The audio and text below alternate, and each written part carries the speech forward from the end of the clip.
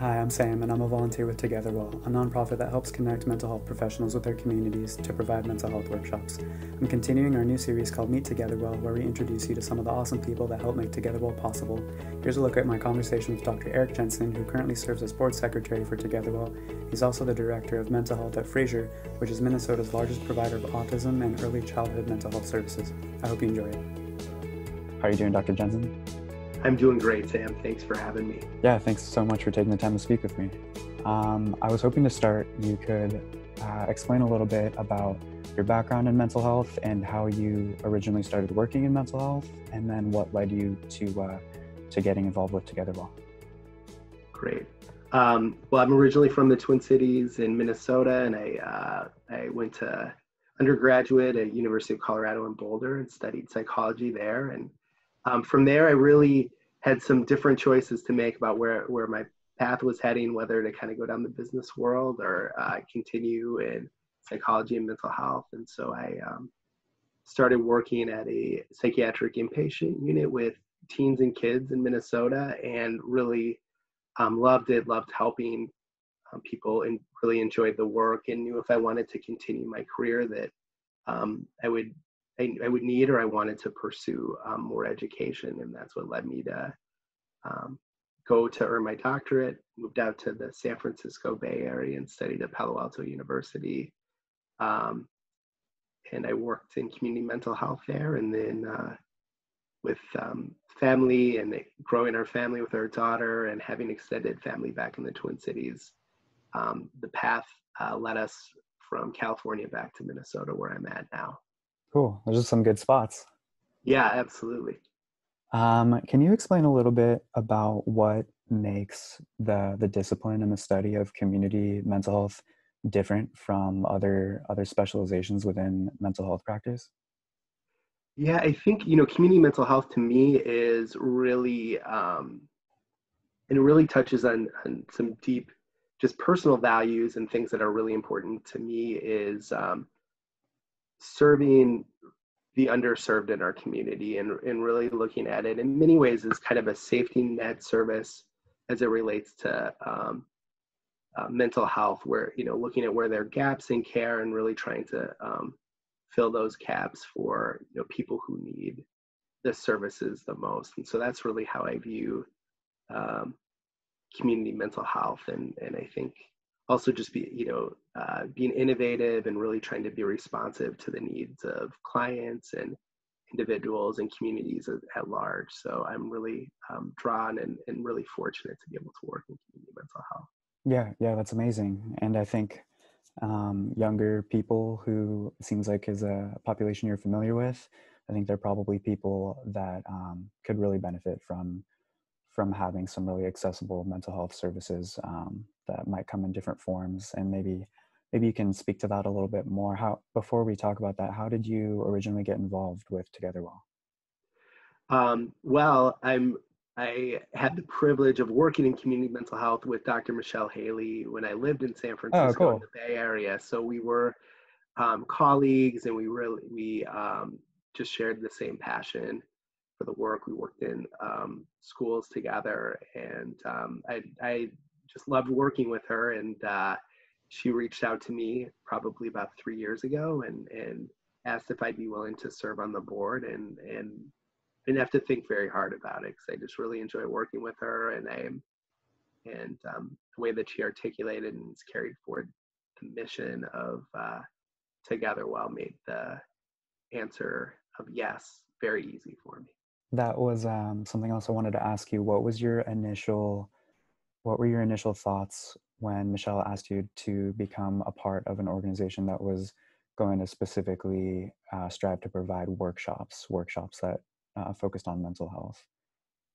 Yeah, well, Michelle shared, some really personal experiences just with her family, and how even in the medical setting, how a lot of things weren't accessible, even from how things were communicated in education, and it really resonated with me in a lot of ways. And I even think personally, part of the reason why I studied psychology in undergraduate, part of it was I wanted to help people, but the other part was I really I wanted to help myself and live a better life. And so I think the education that I received, I was able to employ personally, and has really benefited me on a very personal level. So I see the benefit of sharing what folks have learned who've worked in the field with the broader community, and really making that accessible. And so I think that really spoke to me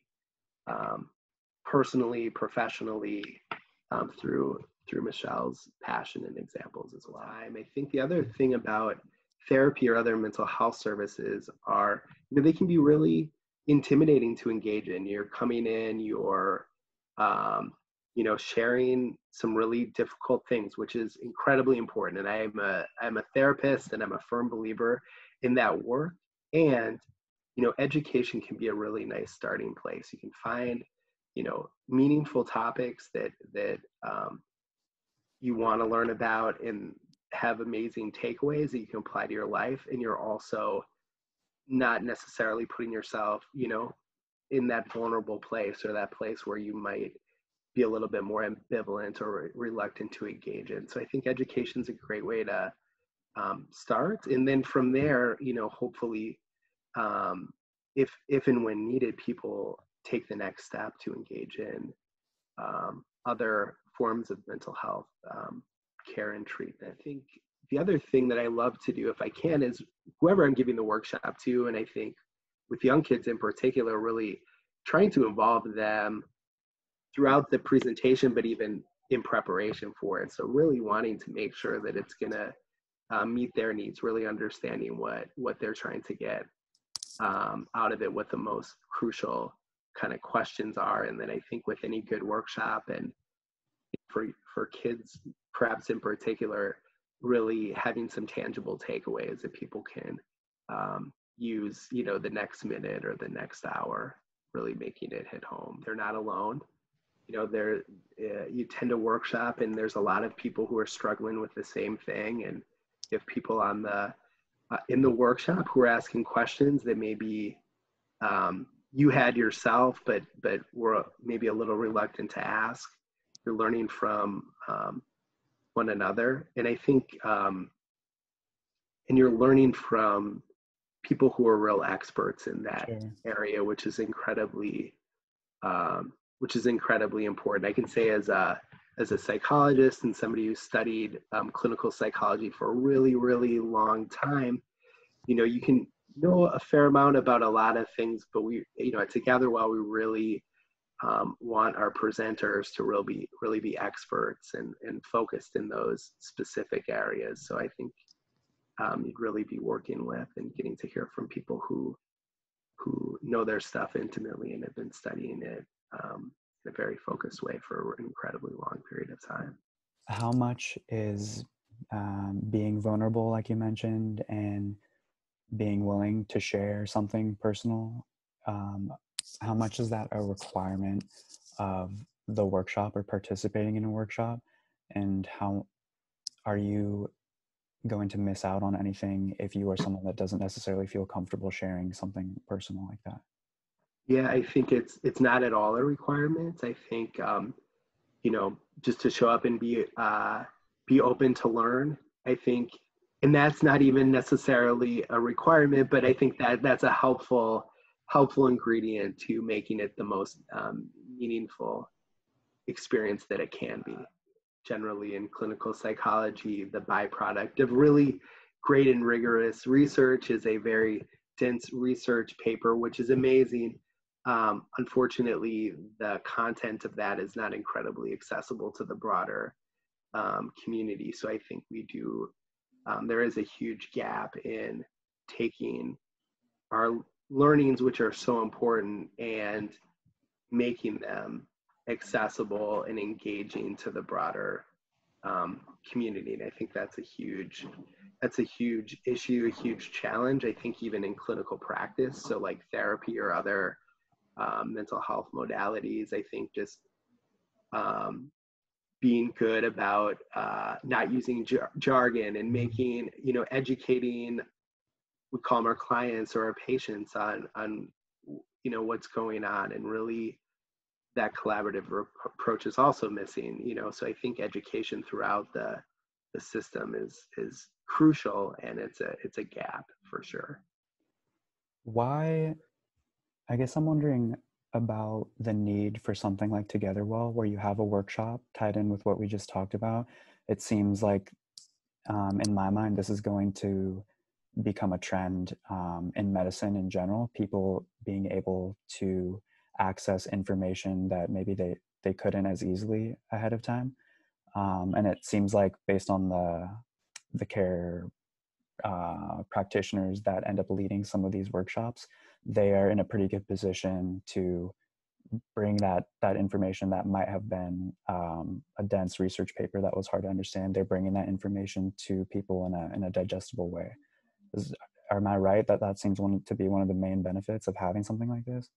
Absolutely, and I think in many ways, rightfully so, sort of as a mental health provider, we can also become sort of this broker in the care of our clients or families. And I think even moving where we're really providing education to empower the public to make educated and informed decisions as it relates to their own mental health and mental well-being is um, incredibly important as well. And I think that's where these workshops and educational opportunities can really be beneficial and helpful for those who receive them.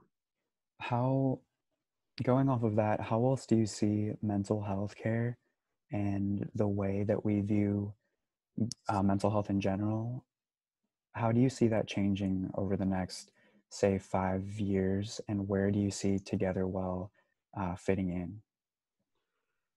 Yeah, I think, we've seen some, in my opinion, some positive trends in mental health over my lifetime for sure. And I'd say even over the last 10 or 20 years, where I think there's less stigma around it. I think people are, able to identify it and talk about it more, which is great. I think moving forward, because people are, because hopefully there's less stigma around it, there's more awareness around it.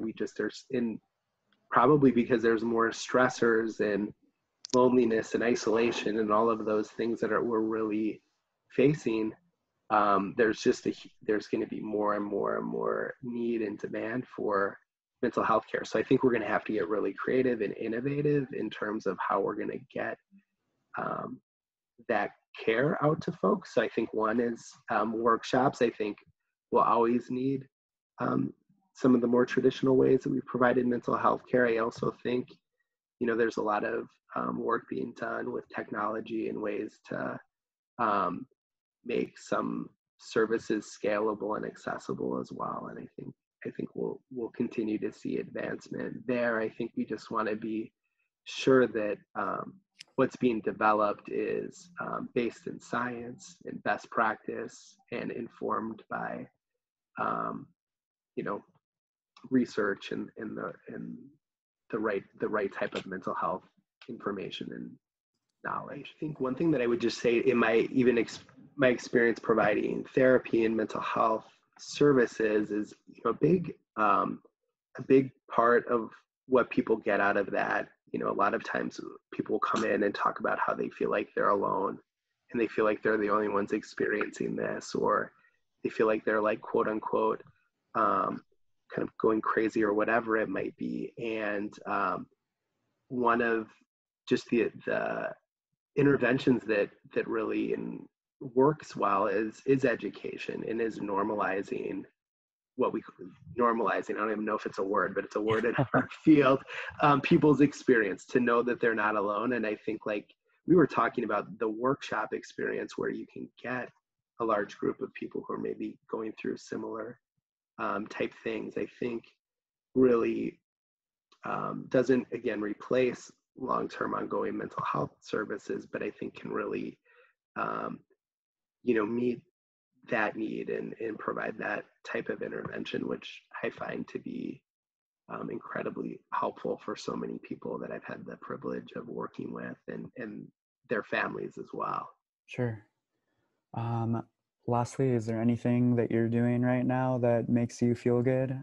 You feel like you have any best practices when you're feeling down that really help you, I don't know, change things up, get you Yeah, started? well, yeah, for me, so I live in Minnesota, and it's actually heating up. It's -1 degrees today, so it's so cold. It's really hard to go outside. I love being outside, and you get bundled up and go outside. But Right. it's like working out. I have a bike, so getting on the bike and doing some of that is really fun. And then I have some young kids, and so a 5 and an 8-year-old. So I'm making time to just spend time with them, build some Legos or do some artwork or Yeah, do some real something like therapy right that. there is some Legos.